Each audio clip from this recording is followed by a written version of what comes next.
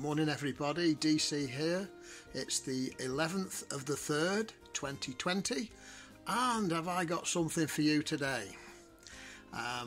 What I've got for you today involves Tesla's Aether, Faraday's Paradox, and fields in the ether. And the thing that I've got for today is something profound. For me, it's profound anyway. This may have been discovered before. I can't find anywhere on the net where I've seen this before, but the new discovery is the magnetic field reaction from the ether.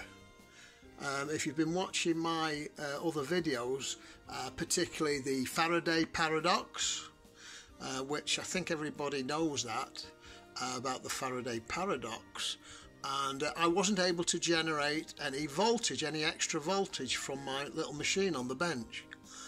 But today I've come up with a very, very simple, very basic experiment which proves that there is Nikola Tesla's ether without shadow of doubt.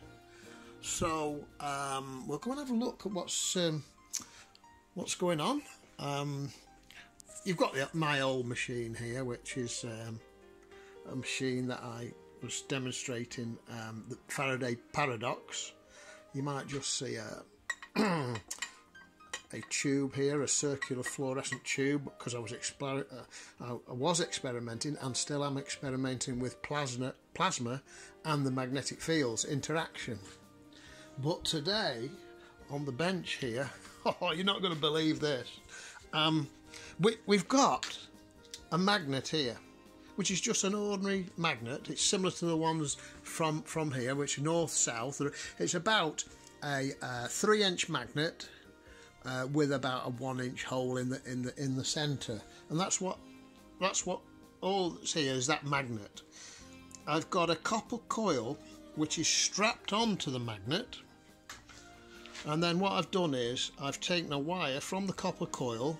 Well, there's 2 ends to the copper coil, and I've connected here and here to the copper coil a piece of just ordinary copper wire. And this copper wire goes down this rope, which this rope is connected to the magnet. So that's all we've got. Very simple. It's a rope, a nylon rope with a copper wire attached to it, attached to this coil. Now, if you test this coil now, obviously there's no flux, so there's no voltage coming out of that. Okay, so this is my discovery. I'm just going to set it up here now. We're set for volts, DC volts, and we'll set it on microvolts. Now I'm going to be doing a bit of jerking around, because what I'm going to do, I hope I can get this right, you just bear with me a second. I'm going to get this rope and I'm going to swing it round.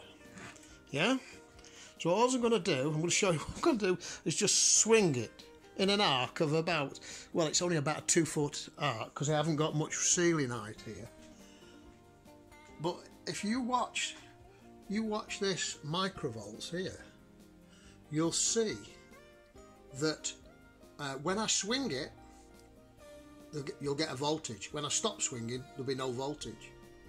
So I don't know what to do. I think I might just try, before I swing it, I might just try to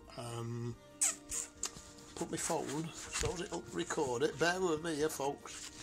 It's a bit awkward to set up to do this, so hopefully I can do it. Maybe if I put that on its side like that, you'll be able to see. That's probably the best way of doing it. The things never work out when you want them to, do they? And then you've got daylight. Oh dear, you've got light on it and everything. I'm doing my best, dear. So, oh, dearie me. Right, I'm just going to put something to hold the camera, wedge the camera in position here. Hopefully. Now, if you stop there, right. Well then, okay.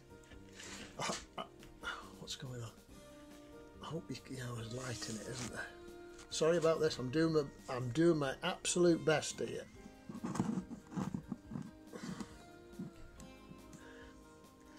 There's a bit of light on it now, but when I move the magnet,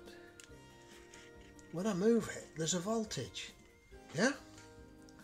So, and I don't have to move it much. I'm just moving it with my hand.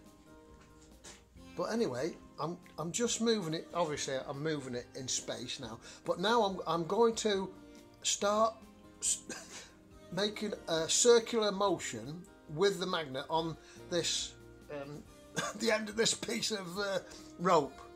I won't be able to do it very fast, but it'd be perhaps about, I don't know, 5 revolutions a minute at about, I don't know, about half a metre. Right? It's going now. It's going about, I don't know if you can hear it, but I'm swinging it around and I've stopped now. Now I've stopped. And the voltage has stopped. I'll do it once more so we sort of prove that now I'm just moving it to and fro now. And it's just generating a little bit of stuff as you'd expect to and fro, but it's actually generating stuff that I didn't think it would do it. I suppose what I ought to do as well is think about north-south, the North Pole and that, but I can only just do it in one plane at the moment. I'm going to start swinging it again. Now it's starting to go again. Yeah, I can't do it that fast, but it's generated a small voltage. And I hope you saw that, folks. It wasn't brilliant, but... Hi again, everybody. DC here. For some reason, the mobile phone just dropped out then. Maybe it's something to do with the magnetic flux, I don't know. But from a very simple experiment this morning with just a simple magnet and a copper coil strapped to the magnet, I'm trying to understand how this coil is generating voltage, even though it's only... the magnetic field's not cutting through the magnetic field is not cutting through the coil, is it? And I can't understand where that voltage is coming from. Any comments would be welcome. I do think that this could be linked to the N machine. There's a guy, I've forgotten his name now, Robert De Palma or something like that, and he's got an N machine, which from what I can gather, it's rotating magnetic fields at right angles to one another, and that's to do with coils as well. So maybe that I've just proved the fact that works. It's work in progress, but again, it all stems from the Faraday's Paradox is what I'm trying to say. So yeah, interesting. This morning I do feel that, for me anyway, that it confirms Nikola Tesla's Aether. You know, it does. We're in the ether, but we don't know it. All right, that's DC signing out for today. I hope you've enjoyed the video, and we'll probably meet again if you've got the interest. And I'm doing some interesting experiments. Thank you. Bye.